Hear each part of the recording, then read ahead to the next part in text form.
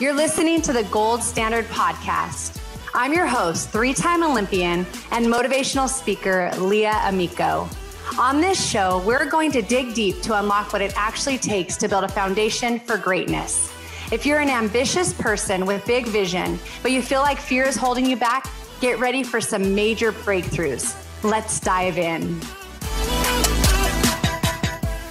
Hey everyone, welcome back to the Gold Standard Podcast. Today, I have another Olympian on the podcast to share her story and how she is known as the comeback kid. She, as a child, as a student, had a learning disability, but she overcame that obstacle. She nearly lost her foot in a skating accident on the ice. She is a ice skater, a speed skater, and she beat all the odds that were placed against her, became a long track speed skater for the U.S. Olympic team in the 2014 Olympic Games. Welcome to the Gold Center podcast, Kelly Gunther. Thank you so much, Leah, for having me. Thank you for the intro. It was so amazing to kind of relive those moments and kind of go back down to the story where it all began. Yeah, I want to talk about how it began for you, knowing that you had a learning disability. Tell me a little bit about growing up with that. I know nowadays we hear so much more about it, but and you're not that old, but I just know, early on, I don't know, was there a lot offered to you? How did you deal with having a learning disability? Yeah. Well, first off, thank you so much for asking that question because I never really publicly talked about it, honestly, until I made the Olympic team in 2014. I was something that I was always really ashamed of it and more embarrassed of it, I think, because I always didn't really get the concept of it. You're looking at the girl who never believed in herself, definitely didn't have the confidence. I was set in this little separate room, off to the side. And I couldn't figure out, why couldn't I just be like everyone else? It took a lot of years and a lot of growth to be able to overcome that. And I think that's why I was ashamed of it more so like in middle school and high school is because I just didn't really know of how later in life how proud I would be to be a special education student. And I say that because when I made the team, one of my special education teachers in high school had said, Kelly, just think of how many people you can help by telling your story. Let me mind you, I was 25 when I made the Olympic team, and I was like, nobody wants to hear my story. It's not going to help, but it did. And it did go back to, being proud of that. And I had so much support through my school district because I had that learning disability. They really gravitated that I was that speed skater. If I was my high school senior year, I think I was called the roller girl. And, they're like, where are you off to this week, Kelly? Or, why don't we see you? And I was traveling or, this and that. So something that I was so proud of to be able to come out and talk about it because, I think a lot of kids struggle nowadays. And I still talk to my special ed teachers and I'm in my mid to late 30s and I asked them, still for help, like, hey, I'm writing a speech, can you just look over it, talking to this audience, does it pinpoint the audience that I'm talking to, so it's something that has helped me way longer in the long run. Have you been able to talk to students and share your story? Do people come up to you afterwards and thank you for that because maybe they can relate to you and see some hope in their situation? Yes, actually, my very first time that I ever spoke after I made the team, I went back to my high school in Clinton Township, Michigan. I had never spoke before. I had no idea what even came out of my mouth. I had just made the Olympic team a week prior, and I talked to the special education class along with the gym class, the local gym class there. And one of the girls had come up to me and said, just from hearing your story, it has helped me so much. I didn't think I was smart enough to be a nurse or to be a hairdresser, but now I'm going to go back and keep doing it.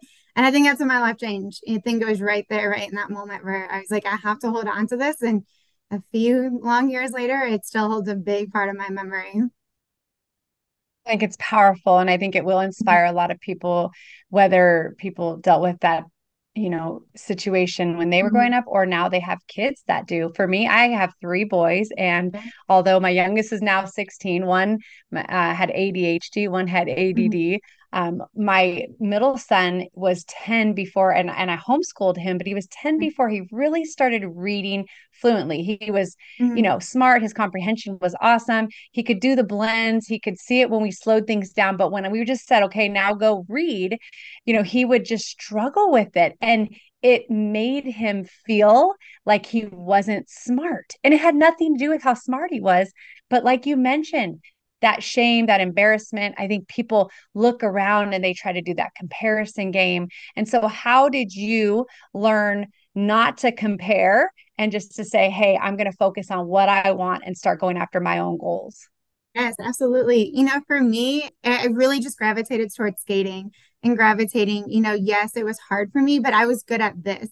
I may not have been the best, smartest, student in the chair in the classroom by any means, but I could skate and use that terminology, of race method, how to be able to win that race, when to be able to go, when to be able to know my legs are going to get me to that finish line. I used that to my leverage as much as I could. And I used that to my power. And yeah, it was hard, not to be like your typical everyone in high school, but you have to find out what you're good at and what you love. And I love skating. You were good at it and you Yeah. loved it. And I think Yeah. those two things are a recipe for success. And so, Mhm. you saying that, I agree. I fell in love with sports, soccer and softball at a young Right. age, but really like how you point that out because we should find out. Because here, everybody started comparing themselves to you as a Right. skater. They're probably going to be way down on, that pole and they're going to be a lot lower. So, tell me, how did you get into skating? Yeah, I was 6 years old. I was watching the 96 Winter Olympics in Nagano, Japan. And mind you, as that 6 year little girl, I had no idea what those Olympic rings meant, what they were. But I was sitting Indian style in front of the TV and I had said, I want to be on that stage someday. I want to do exactly what she's doing. Wasted no time at all. I was taken to the local roller rink the very next day. I was watching figure skate on ice. I went to the local roller rink, as I had mentioned. So it's completely different from an ice skating rink. Did the figure skating, the costumes. I am your typical girly girl next door. I love my hair and makeup, but I was a little too fast for the music and I couldn't hear the beat of it. And I always say, when you're a figure skater skating to the music, you kind of need to hear the beat of it. So then I got introduced to inline speed skating. And at that time, I was probably 7, 8, and still being that girly girl. I was like, you want me to give my costumes up and my hair and makeup to put on a helmet and, a uniform? But, going fast, turning left, it's taken me around the world 25 years later. And that's where it all began, is literally at their local roller rink. So, okay, so how did you know you were good at that? Were you really good right off the bat, or did you just love it so much that you put all the time and effort into it and you grew over time? Yeah, I really think both of it, to be honest with you. So when I couldn't hear the beat of the music, I think it was because when I was doing the spins, I would essentially just love to go fast and I would fall and get right back up and do it all over again. So I think that's why I just gravitated so much to going faster and turning left, is because it was just a fit for Masterpiece. So, do you crash a lot when you're doing inline skating? So inline, you do fall a little bit more than, I guess, like ice skating essentially. But typically I didn't fall too much, no. Thank gosh. So you were good.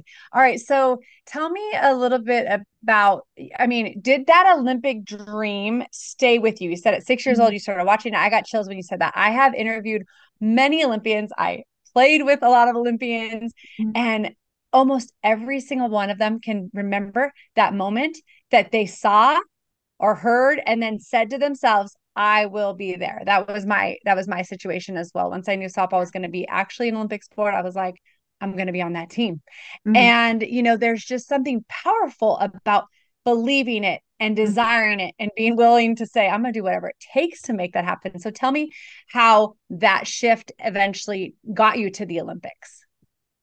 I love that question because you're not losing sight of it, right? Like we said, we had that dream at 6 years old or however young age that you are. And I kept that until I was going to be on that stage, no matter where I was, how I was going to do it. And I lived it and breathed it. I always kept it in the back of my mind. So to give you a little history, inline speed skating and is not an Olympic sport. So I did inline speed skating for about 13 years of my career, made junior world championships, world championships, And they were in Colorado Springs, right?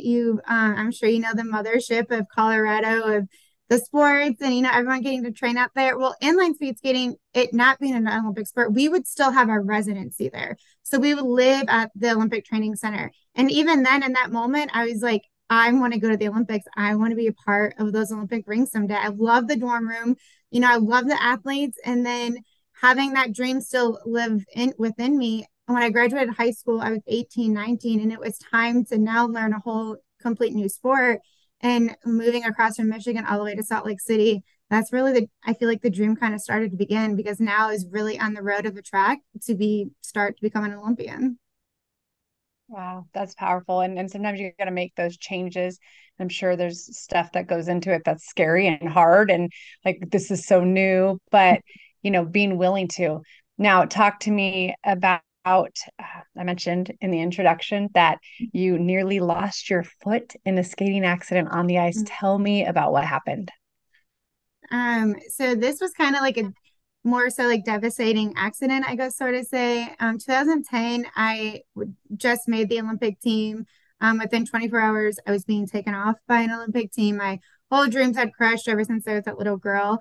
But the athlete that I was going to become was going to start right then and there. It was going to happen, me going back to that ice rink to practice the very next day.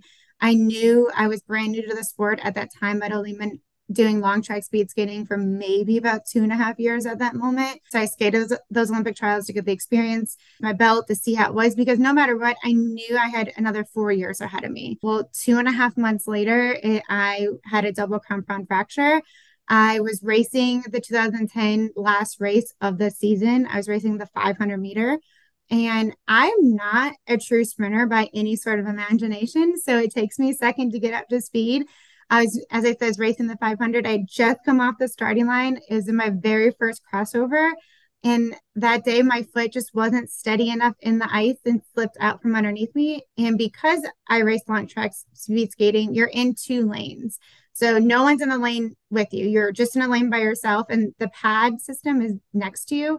So essentially, my foot, when it didn't go in the ice, got stuck from underneath the pad. And the torque of my body is what twisted it entirely off my leg. So I went from facing going left into the corner to laying and sliding like a baseball, or I should say like a softball player into home base with my arms out in front of me and my feet up behind me. And I knew my leg was broken at that time. I just didn't know how bad it was. So what happened when you got to the doctor and did they tell you what the prognosis, what they thought it would be? Yeah, when I was laying there on the ice, as I said, like I knew my foot was broken. I had no idea how bad it was, but I told myself in that moment, Kelly, you can look once, but you can never look again. I looked and I turned around and I saw my foot detached from my leg. But I really focused on, to be honest with you, I never cried. I think I focused on more on how cold I was because I was laying on that ice. I'm sure I was in shock for a bit. But I couldn't move. I couldn't do anything until the paramedics got there because they said if they would have took my boot off, my whole entire skate off, there's no telling if my foot would have went with it. So in that moment, they just took the blade off and they couldn't take the boot off until I was actually in surgery. There was a lot of noise going on, but I do remember one thing that I had said on the way to the ambulance or on the way to the hospital in the ambulance. Am I going to be able to skate again? And the paramedics, they laughed and said, I don't know if you know this, but right now your foot's kind of hanging off your leg. And I'm like, no, no, no, I'm going to be okay. I'm going to be able to skate again. And I think that's really kind of how it began too. So tell me about the process of healing afterwards and Mhm. then getting back on the ice. Like, were you nervous the first time you laced up those skates again and thinking, oh my gosh, what if it happened again? Or what was your mindset? Yeah, having my foot hang off my leg was probably the best blessing that I could have ever have had. I always say if I could do it tomorrow, I would do it again all over. I know it probably sounds crazy to the listeners, but it was honestly my favorite career moment because I had no idea what the road was ahead of me. The doctors had told me I would never be able to skate to the potential that I could have skate to. The Olympics are probably out of dreams and of hype. But a lot of you probably know of Dr. Eric Hayden. Well, he essentially now is a doctor. He was one of the doctors in the hospital room who had worked with mine, and he had said, Kelly needs to go to Colorado Springs if there's any way she can be able to come back and live her dream. And ever since I was that teenage girl, I wanted to live at the Olympic Training Center. So everything was happening for a reason. I'm a huge person that it all falls in how it's supposed to be. My first summer, I was there probably about 5 to 6 months. Got to live there, got to experience it. Not as essentially, I guess, as an athlete. I did all of my rehab there. I was non-weight bearing, walked in with crutches and a boot. We had no idea what the road was ahead of me. But I never missed a training session. Rehab became my training. I mean, I would be breaking down in sweat and tears just trying to move my toes. Like it was a long road, but it was the best road that I could have ever had. I had the best doctors and team with me that got me back on the ice. And they actually, a year later or a few months after that, when I was coming to my end of my road to be able to put my skate back on my feet, it was time to that $1 million question, right? Am I going to be able to skate again? I had already was seeing a sports psych for about 2 months. We had no idea if my foot was going to go back into a skate, but it did. So there's a little tiny hockey rink about maybe less than a mile down the street from the Olympic Training Center. And my whole entire entourage went with me, my trainer, my sports psych, the head doctor, everybody. They Zamboni the ice and they said, okay, Kelly, let's see if you can do it. Because they were not going to let me leave Colorado Springs to be able to go back to Salt Lake City, Utah, if I wasn't going to be able to skate again. We still had to keep going, but they let me graduate and I was able to keep going back to Salt Lake. Oh, unbelievable. Talk to me a little bit about support system because you just mentioned all of them that were there helping you get better, talking to you about the mental side of things. Also, your family. I mean, nobody gets to the Olympics without an amazing support system. So, how important was that to you to be able to reach your dreams? It was so important. It's not just you at that moment, it takes a village. So when I went to the starting line in 2014 of my 1000 meter, which is my bread and butter, I knew in that moment I was not racing just for myself anymore. The night before I went and skated, I had said, I just kind of took a pause, and said, whatever's going to happen tomorrow is going to happen. I'm going to that starting line for my doctor, the ones that put me back together in Salt Lake, all my sports, med behind me in Colorado. My mom, she has been there every step of the way, ever since I was 6. And it was that whole team, that got me there. And so when I made that Olympic team, it was for us. I think at that point, it wasn't just for myself. So yeah. Wow, that's amazing. I can just see Thank the you. emotion behind it and how much that Yeah. really, really meant to you. And I think that's powerful because it's bigger than you as an Yeah. individual. And then it means that much more. And also, you're not alone. And I think Mhm. so many times we all want to strive for these huge goals, Right. but it's hard because it feels like if I fail or it doesn't work out, what does that look like? And then am I letting people down? But then when you feel the support, it's also that extra push, right? Yes. So tell me what you told yourself, because I'm sure there had to be some really, really hard days when you're in pain, hard days where as strong as you are mentally, that maybe you had questions. What did you tell yourself in those moments when maybe you wanted to give up? Mhm. Yeah, that's such a good question, because your mind is everything. And if you're not powerful in your mind, you're going to lose every single time. And I think it's a battle between you and yourself. It's a battle, who is going to win? Are you going to let the enemy win or are you going to let yourself win? And in those moments that, I was struggling in rehab is if I was going to be able to get back on, my feet, am I going to be able to skate again? I will be honest with you. I never let that cross my mind. I saw those Olympic rings every single day. I lived it, I breathed it. And every night before I went to bed at the Olympic Training Center, non weight bearing, I pictured myself walking into opening ceremonies. What is it going to look like? How am I going to be able to skate? Who's going to be there?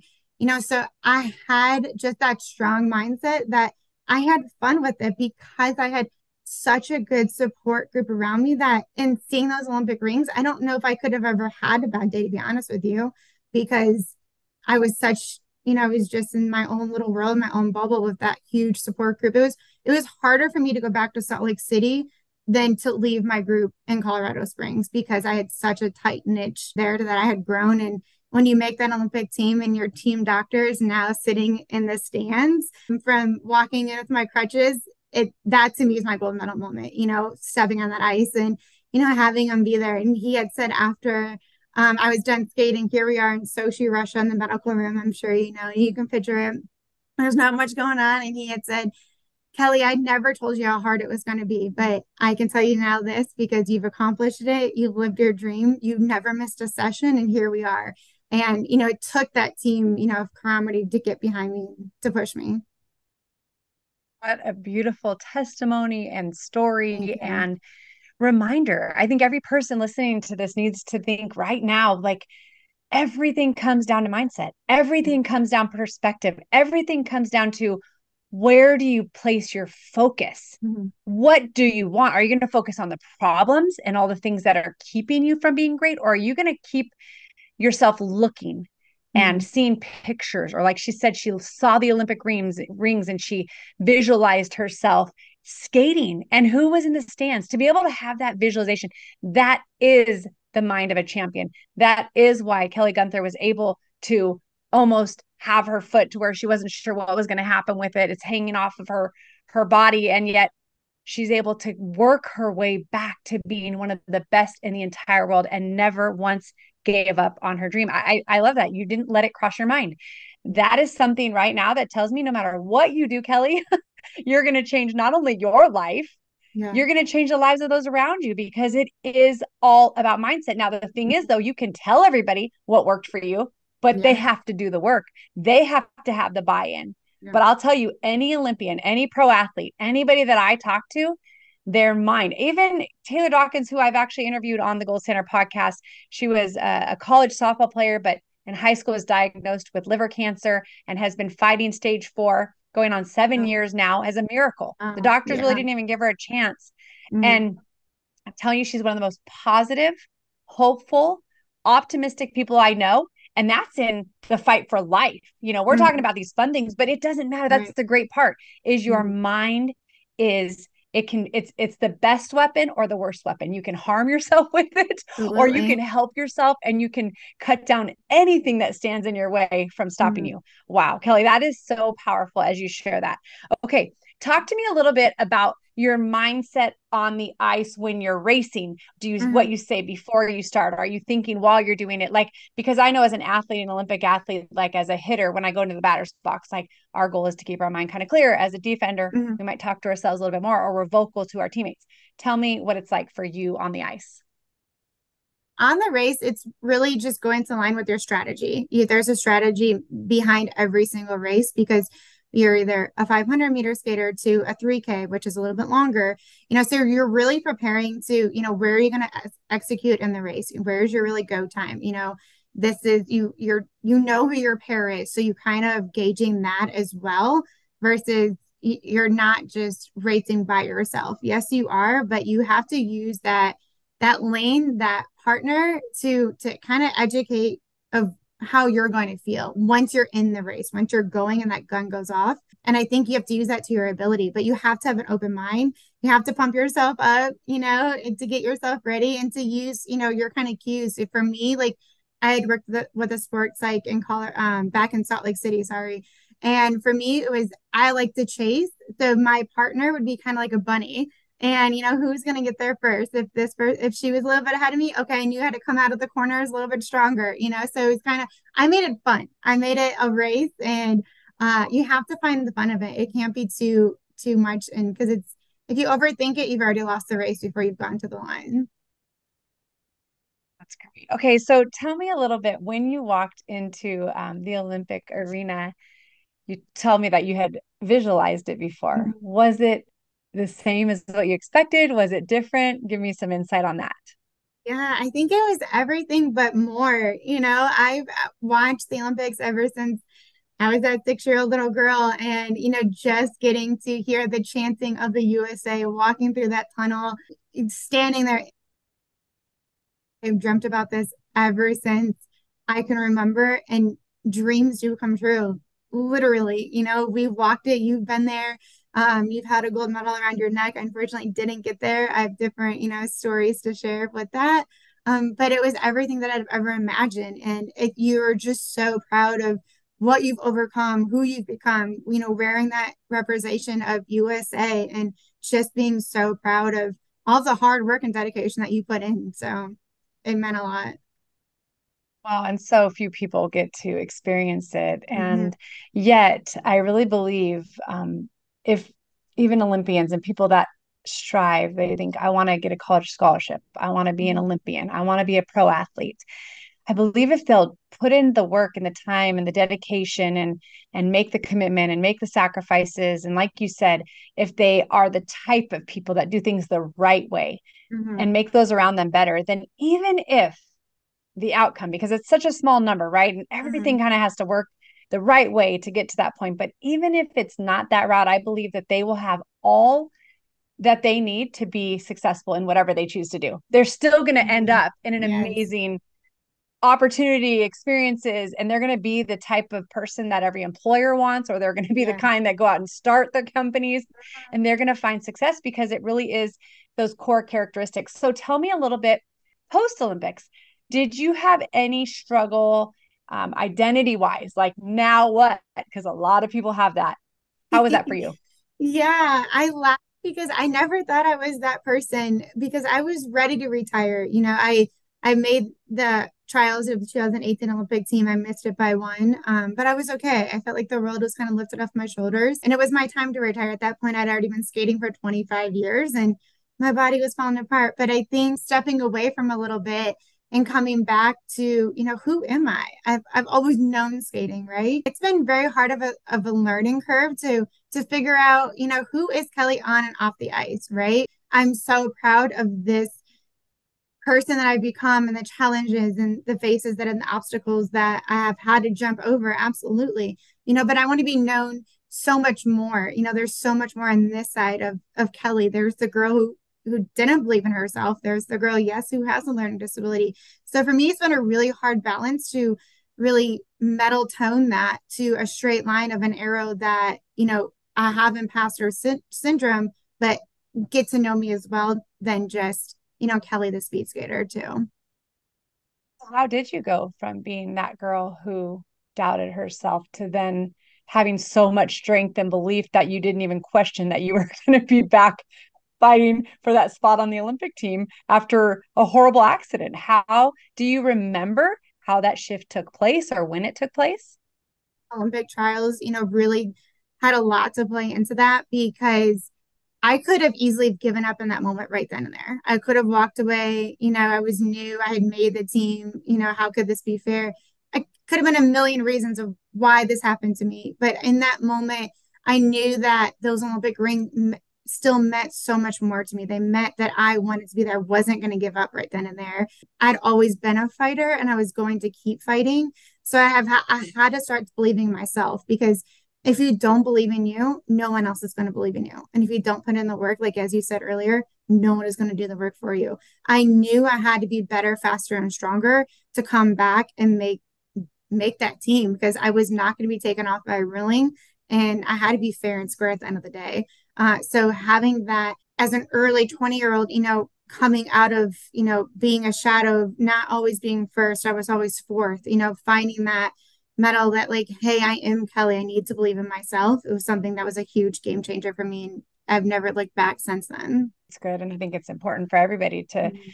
be able to find what drives them and what Yeah. motivates them and how they can build that belief. I find that a lot of people either just take it from their childhood and maybe that's just their insecurities, right? Or as they get older, like feeling like they're not going to measure up, like fear of what other people think, fear of failure. I think that's what, keeps a lot of people. But anybody that I talk to that has really reached high levels of success, they were focused. It was the focus, right? Like Yeah. that saying that is whatever you focus on grows. Well, when I'm focused on the goal that I want to achieve and the doors that I'm going to knock down to make it happen, while someone else over there is focused on worrying about, if they mess up and they don't want to mess up and that's what they're focused on, then you could see how, things would get out of balance for them and you would have an advantage. I really believe, I mean, what do they say? Like sports is 90% mental and 10% physical or something crazy. And it sounds crazy, 1000%. Yeah. right? Because what do? We work 99% on the physical and 1% on the mental. But Exactly. Yes. anybody you talk to, I think it's changed a lot in all sports. You talked Yeah. about talking to your sports psychologist in college. We were fortunate at Arizona to have one of the very few at that time sports Mhm. psychologists working with our team. And what Yeah. he did is he found certain players visualized more, others kind of were people that just had to build themselves up in their mind, other Mhm. people had to physically do it, and then they could, see themselves doing it. And so being able to have that as an outlet as well as part of your support system is important. All right. So tell me, what are you doing now? What's the latest for Kelly Gunther? Yes, thank you so much for asking that question. Now I actually work for Special Olympics Texas. The background for me just kind of came hand in hand, right? Just my own learning disability, my own personal grief with that, overcoming to wanting to work with athletes and then sports. I've skated for so long, and I wanted to be in that atmosphere where I could get them to live their dreams out, get them to, go to their highest medal that they want to go to and their achievements, whatever that looks like for them. How can I believe in them so that they can believe in themselves to know that you can't ever give up no matter what the road is ahead of you, and they always have a smile on their face no matter what challenges that they're chasing. So I think a lot of times we think that we're teaching them a lesson, and in all reality they're teaching me a lesson because they're the ones with the biggest heart and the biggest smile on their face. Special Olympics is wonderful. Such a Yes. great program. I love that the Olympics that we have the Olympics, we have the Paralympics, and then there's also the Special Olympics. And, Mhm. I know some gals locally that play basketball and softball, and they're constantly, telling me, giving me updates about it. So it's really wonderful that you are giving back that way. Tell me about your website and where people can find you if they wanted to reach out. Yes, of course. My website is kellyguntherspeaker.com. You can always book me there or find me there. I'm pretty present on Instagram. I have an athlete page, Kelly Gunther on Facebook. I do have a Twitter, just Kelly Gunther at the @sign, and I'm kind of all over if you want to find me, but more present on Instagram. I think it's great that you're out there making a difference, not only in the lives of these Special Olympic athletes and sharing your story, but really just to encourage people because your story is very powerful and everything's about overcoming. We all have different things to overcome, and some obstacles in some person's life might look totally different. And they might think, well, wait, what I'm carrying is way heavier, but it doesn't matter. We all just need to keep running the race that's set before us individually. So I really appreciate you coming on and sharing because to me, everything you've talked about really is the gold standard. It's how you do everything, how you carry yourself, the fight that you have, the mentality, the work you're willing to put in, the going after your goals and making them happen. So just, is there one last thing from your story, your message? You've shared a lot of points that you just want to leave with the listeners today for the end of this podcast. Yes. Always believe in yourself, never give up, no matter how hard the road is ahead of you. We'll sit here and smile and tell you it's not always going to be butterflies and rainbows. I can promise you that if you just listen to some of my story. But it does get better. You just can't give up, and you have to have that goal, and you have to have that determination that you want it bad enough that nothing is going to stop you, and you will get there no matter what. That's right. I love that message, Kelly. Nothing will stop you if you go after your goals and you don't give up and you keep believing and you keep working. That's it. You can't sit back and think things are going to happen. You got No. to put the work in, but when you do, you will break down barriers that stand in your way and you will reach those goals that you set for yourself. So, thank you again, Kelly. It was such a pleasure and an honor to have you on the podcast. And everyone listening, I hope that you really are able to take away a lot just about perspective and how when things go bad, she talked about her accident literally being the best thing that ever happened to her. I think she appreciated everything more and realized the work she was willing to put in, and she overcame more than she ever had to. And so you can do the same. The hardest things in your life, you can actually turn them for good. So I hope that you all enjoy what you heard, and we'll see you here next time on the Gold Standard Podcast. Yes. Thank you so much for having me. Thanks again for joining us for this episode of the Gold Standard Podcast. If you enjoyed what you heard, please share it with a friend. You can post on social media and tag @Leah20USA or use #Gold Standard Podcast. Make sure you also subscribe so you get notified each week as a new episode releases. You can subscribe, rate, and review on Apple Podcasts or wherever you listen. We appreciate your reviews as they help encourage others to listen in. Until next time, live out the gold standard and keep turning your goals into reality.